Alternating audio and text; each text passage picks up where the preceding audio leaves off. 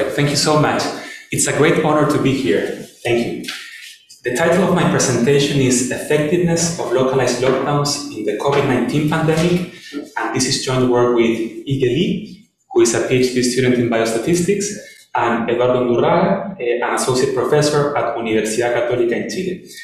This work is forthcoming in the HAE, and here we addressed one of these kind of like burning questions we had in Chile about the effectiveness of localized lockdowns, more specifically of lockdowns that were applied in small geographic areas and municipalities in Chile. At the time, we had limited evidence of the effectiveness of these types of lockdowns that were also implemented in other parts of the world, and we wanted to study this question while taking special consideration to the impact of the duration of the lockdown and also of spillover effects. More specifically, we wanted to estimate the direct effects of lockdowns in a municipality, the spillover effects of the lockdowns, considering what's happening in the neighboring municipalities, and in this way compute this total effect of the localized lockdowns, but also taking into consideration how they're modulated by, again, the duration of the lockdown. And for this, we use data from Chile. More specifically, we use these three data sources that we put together. The first one from the Ministry of Health, that were these epidemiologic records, COVID-19 cases defined as PCR-confirmed SARS-CoV-2 infections. We also use data from the CAUSAL survey in Chile, which is the National Socioeconomic Survey, to have a number of sociodemographic measurements of the households. And in addition, we had data from the census to try to take into account as best as possible measurements at the level of the municipality, which was our unit of analysis. To give you a sense of things, here we have a map of Chile, here in panel A, and here we have the metropolitan region, the Greater Santiago, which is the capital of Chile, and we have different municipalities, which are these geographic areas. In this center figure, we're showing the number of cumulative cases by May 15, and here we're zooming into these different municipalities, and what we're going to do is to estimate the impact of a lockdown on, say here in the center, the municipality of Providencia with a red diamond, so the impact of intervening on this municipality, but we're also taking into account the interventions around this municipality, the direct neighbors. Here we define the network of influence as the direct neighbors, but our approach allows us to do it in other ways too. All right? And here, the intuition, well, before the intuition, let me tell you a bit more about what's the study question, is that we want to estimate these causal effects of the lockdowns as we're kind of like sliding this window of the duration of the lockdown here, as we make it larger, okay? And at the same time, as we're sliding this, this window, if you wish, up and down, modifying the proportion of neighbors under lockdown. So here with a gray line, we're showing the proportion of neighbors under lockdown in a given municipality as it happened. This is what we observed. We're going to modify this and see what was the impact of that. At the same time, we're going to modify the duration of the lockdown. What would have happened if the duration at this key period of the evolution of the pandemic, which were the first 3 months, those initial lockdowns would have been longer and more generalized. That's the idea. And here, I think that I can give you a better sense of things by showing you that video. You already know what happens. Where here, we have this map of the metropolitan region, all the different municipalities, and here we have a plot of the number of daily cases. And from the beginning of the pandemic here, you can see how the daily cases were increasing here. And here we see which municipalities were under lockdown. So we see that some municipalities were under lockdown for very short periods of time, on and off, until the pandemic kind of like exploded, and then the whole city of Santiago was under lockdown. So during the first 3 months of the pandemic, we're going to estimate the impact of these localized lockdowns, taking into account these two dimensions that I was mentioning. So here we are. And the intuition behind this methodology that we used is to build these synthetic or clone municipalities. For example, here in the top left corner for Providencia, we're going to try to build a clone municipality, a synthetic municipality that looks very much alike like the municipality of Providencia in terms of a list of socio-demographic factors, but also in terms of the 7-day trajectories of treatments before the intervention. This, I mean that the pattern of lockdown before the intervention, the pattern of lockdowns around the intervened municipality, and also the trajectory in the reproduction number, which is one of our two main outcomes. And to do this, we're going to use, of course, a synthetic control approach, more precisely the augmented synthetic control approach recently proposed in the literature, which, unlike the usual synthetic control approach, allows us for a degree of extrapolation in building the controls, which is something we need here given the nature of the data, to say it somehow. So that's the idea, and we do this for different municipalities in Chile. I'm going to focus on a couple of them to give you a flavor of the results, but we did it for several of them, and the story goes as follows. So first of all, after applying this synthetic control approach, where the idea again is to build this clone municipality, we were able to balance covariates quite well. Here I'm showing you for two municipalities, Providencia and Santiago, that the imbalances in the trajectories of R, the reproduction number, the history of lockdowns in that municipality, and the proportion of people under lockdown in neighboring municipalities was quite well balanced after the weighting done by the synthetic control. And we see similar patterns for other municipalities. But the idea is that we are adjusting for observed confounders in this way. And using those weights from the synthetic controls, then what we did was to estimate the trajectory that Providencia would have followed, for example, had the lockdown been increased for 3 more weeks. And at the same time, had we increased the proportion of the population under lockdown in neighboring municipalities. So we're sliding the window like this, as we're showing here, and also this gray line, we're raising it up here. Okay? So what we see is, well, two sets of results, to the left for the reproduction number and to the right for the incidence.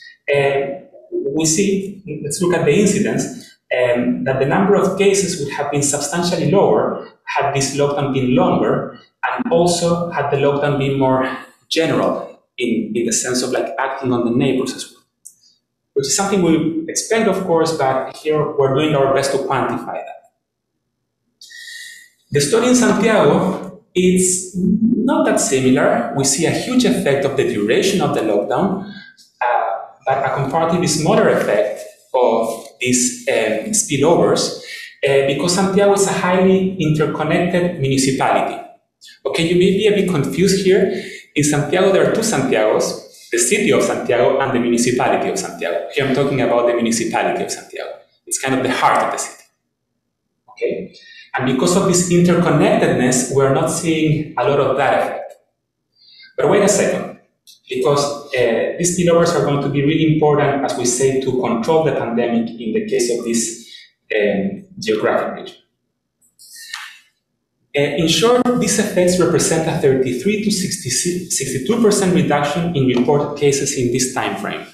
And these reductions would have been even larger if it was possible to control lockdowns also in neighboring municipalities. Before I show you this exercise, kind of like varying things along one dimension, we repeated this exercise varying the proportion of neighbors under lockdown from 0 to 1, extending the days of lockdowns from 0 to 15 days, and we get this surface, which if we project in one dimension here, we see what would have been the trajectory of Providencia had we extended the lockdown from 0 to 14 days from red to blue. And similarly for Santiago, but here the surface for Santiago is way more steep, you know, like where we see a much bigger effect of here the duration of the lockdown. So here for each bar in this surface, we solve one of these synthetic control problems. Yeah, we solve a bunch of them to get the total surface. Then we ask the question, kind of like, what does it take like to control the epidemic in the city of Santiago in terms of the reproduction number? And for this, we estimated the trajectory of the reproduction number at 3 levels. The level of a municipality in red, here's the case of Ñuñoa, a cluster of municipalities in orange, here in the northeast region of the city, and also at the level of the whole city. And the takeaway is, well, of course, that localized lockdowns help in terms of controlling the spread of the pandemic.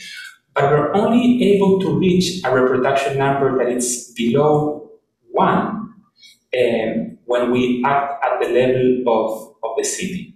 And we see this at the 3 levels of geographic aggregation. It's only when we act at this total level, where the whole city is painted blue, where we're able like to control this better. So, what did we find? We found that these effects of localized lockdowns are strongly modulated by the duration of the lockdown and affected to a less extent, but to an important extent, by what happens with spillovers. Extending localized lockdowns help a great deal, but by themselves alone, in the case of this geographic region, they're insufficient to control epidemic growth due to this indirect effect. So, this was at the beginning of the pandemic, kind of like in the middle of the pandemic, lockdowns in Chile started being more generalized, and I think that we saw better results. Here's some references. Here's a reference for our paper, and all the data and article that we use here is available in case you want to replicate this. I have to thank for our funders here. So, thank you a lot.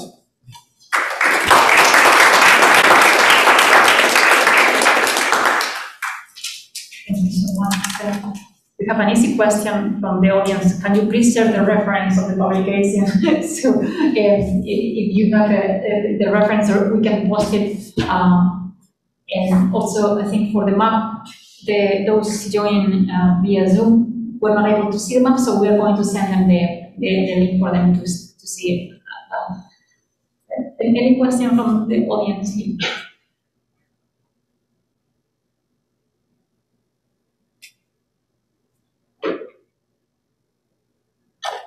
Well, you think about it. I had a question like,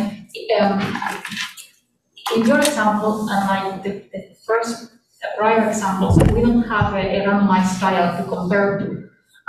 If randomization were possible, if you didn't have any constraint and you could do a randomized trial, which would be the corresponding target trial or the study would be? That's a great question, and actually a question that motivated our work. What we wish to do in this study is to provide complementary evidence to the very valuable evidence provided by more structural approaches to modeling the strength of the progression of a disease. So our approach is not kind of excluded, it's complementary, and it was motivated by that question. Kind of like trying to emulate or approximate that randomized experiment that we would have ideally done. And in this case, with synthetic controls, here we're envisioning a randomized experiment of clone municipalities, a population of clone municipalities, where we're randomly assigning them at each time point to be under lockdown or not, and at the same time to have neighbors that have a given dose in the sense of what's their proportion of the population under lockdown. So it's that kind of like experiment on this population of municipalities where treatment is by varied in a way. More than that, because one category is continuous. Alec. When we're trying to identify confounders for drug treatment, we think hard about why would doctors use one drug over another, and you look at our data and you say, well, we captured that and what else is balanced. Do you have a sense of what in Santiago causes a lockdown or causes a lockdown to stop? That's a great question. We discussed this briefly in the paper. In the beginning of the pandemic, there was a criteria which was not followed by the book, as one can imagine, in a state of emergency like this one. Some of them pertain to, of course, the incidence, also the available of resources from a healthcare standpoint. Also, for example, the socioeconomic variables like overcrowding and so on in housing in those areas. And we did try our best to adjust for as many of those as possible. We have a backup slide with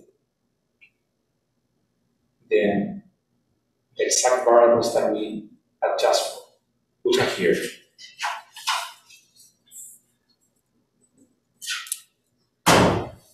So we have a sense, we don't have an exact sense, and this is what we adjusted for. Thank you. We have a couple of questions in the chat. From the chat, I will read them to you. How did you deal with the endogeneity of lockdown implementations? That's a good question that I think comes from an economist. Michael Serra, Muriel, is to be explained. Sorry? Michael Serra. Okay, I was joking because of the use of the word endogeneity. I don't know. That's a really good question. The validity of our analysis here is predicated on the assumption of no unmeasured confounders, so to speak. So to the extent that adjustment for these covariates produces an as-if randomized experiment, our causal effect estimates will be causal.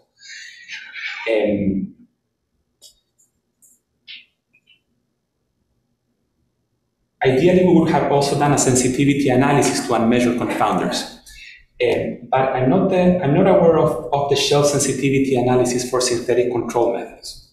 So I think that's a good question. The validity of our analysis is predicated on adjustment for these covariates. Perhaps future methodological work will be that, to work on sensitivity analysis methods for synthetic controls. There's one question about how to choose the clone municipality. If you use any type of geometrical comparability method, how do you choose the municipalities? Right. So for the intervention municipalities, we try to analyze as many of them as possible in terms of our ability to finding good enough controls. So then the question is, what determines the synthetic controls? What determines the weights that are used to build that synthetic control? And that's our ability to find from the data good enough balance without doing too much extrapolation, basically. So it comes from the data. Okay. One question. I was thinking if you did look at the spillover effect the other way around. So if you had a lockdown in the city of interest or the municipality of interest, did that affect the neighboring municipalities too? But in the other, so if there weren't a lockdown, but then they also have a spillover effect of the lockdown with the other municipalities. Yeah, that's a great question. This kind of like data structure offers many possibilities to do many such analysis, and that one is a very interesting one. saw a European study, I think it was published in Nature last year, from London, but they looked at different countries and they kept seeing that Sweden, although they didn't have a lot of non-pharmaceutical interventions towards COVID, they always had an effect, and they thought it had something to do with the general idea of COVID in Europe. Oh, yeah, it was just a thought. Great thought, thank you. One last question from the chat. What do you assume about the functional form of the effect of the neighbors in the focal municipality? And do you think that is an effect on the transmission rate, or rather an effect on the cases? Well, that's a good question.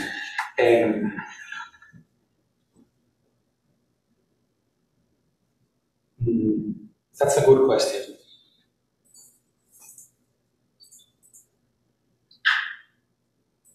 So let me take a step back.